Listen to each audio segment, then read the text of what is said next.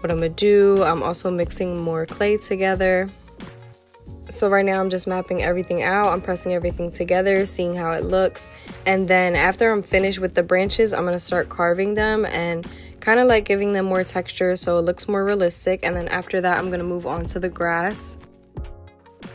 Most of the grass is going to be in the front of the crystal stand, and then I'm going to add some aventurine chips as well as some glitter after I bake it.